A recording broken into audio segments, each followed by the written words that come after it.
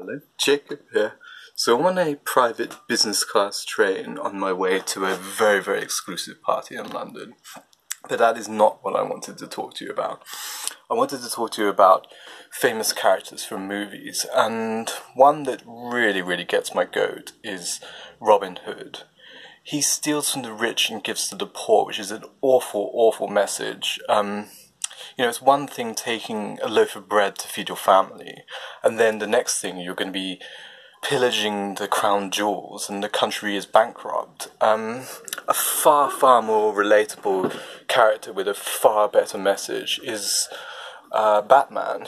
He is a benevolent CEO of a private military company, and he goes around, fucking up bad guys in like a really good way and locks them up in an insane asylum.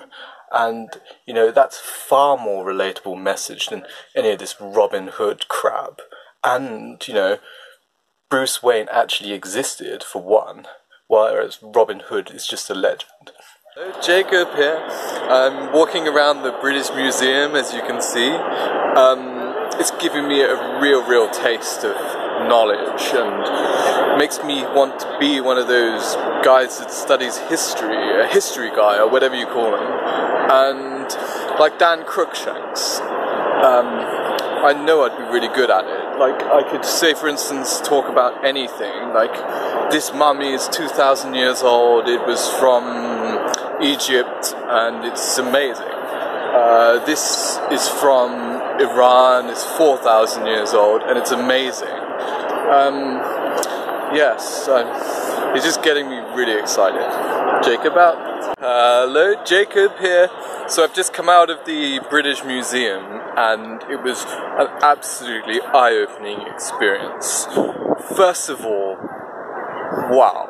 Like, I did not realize we had mummies in the UK. I did not realize we had Roman gods in the UK. I did not realize we had Chinese sculptures in the UK, and all of that stuff came from Britain, because why else would they call it the British Museum? It just really makes me super proud to be British, and just amazing, I doubt you'd see somewhere like that in Wales. Hello, Jacob here. I'm a little bit shooken up, I'm not gonna lie.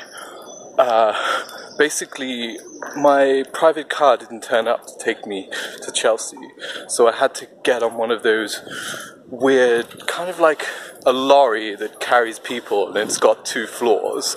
I had to get on one of those things, and when I got on, the driver didn't even take my bag.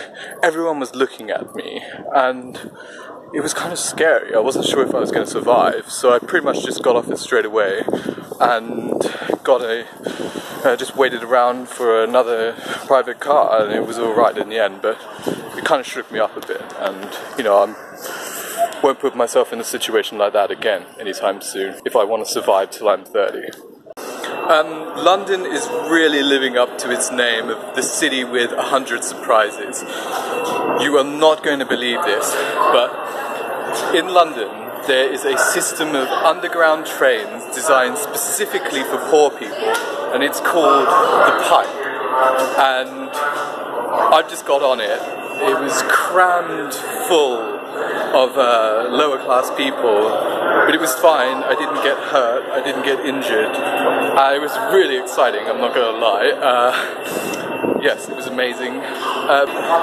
One thing that bothers me a bit now though is you don't see an underground train system designed for rich people. So I don't know why people complain that we live in an unfair world, because it was incredible. Jacob out.